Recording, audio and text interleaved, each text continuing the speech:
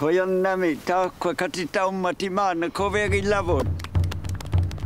my name is Alethea Amaquq-Baril, and I'm an Inuit filmmaker. I'm from Iqaluit in Nunavut.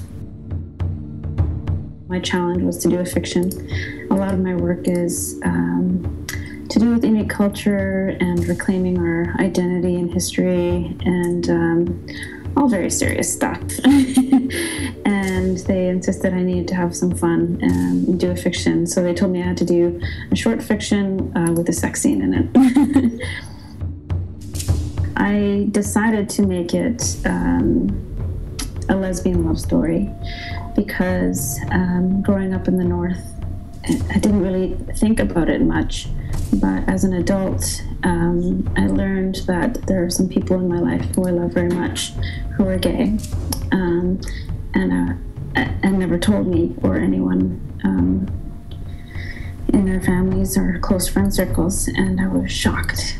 I wanted to make this film because I wanted to let the people I love and other people out there that I don't know who might be in the same situation, let them know that there are people out there who love them and care for them and accept them for who they are.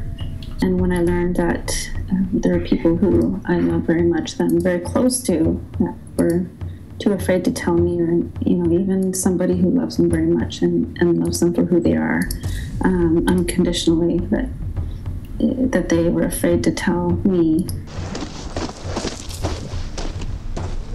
Una ilinnu. Ang nanu piuia paanu. Kisulittao. Kaninnu piusauti. My actors were so brave. I'm so proud of them.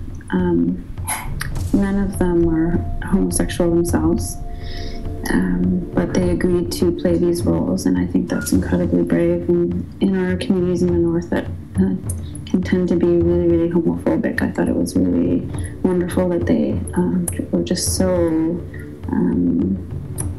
determined and didn't think twice about being cast in these roles, and wanted to show their support for the gay and lesbian community in Nunavut.